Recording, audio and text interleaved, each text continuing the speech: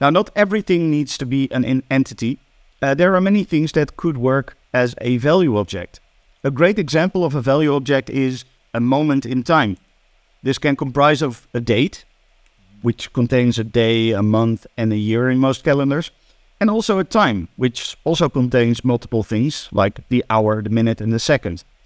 And depending on what you're working on which moment in time you're working, you may also need a time zone, for instance. Now, another interesting value object could be a person's name. The name may have a first name and a last name, but there may also be an infix in between the first name and the last name. And some people may actually have a title that is part of their name, such as Sir Ian McKellen. If you use value objects for concepts like these, it makes it a whole lot easier in your business logic to always have the same information readily available.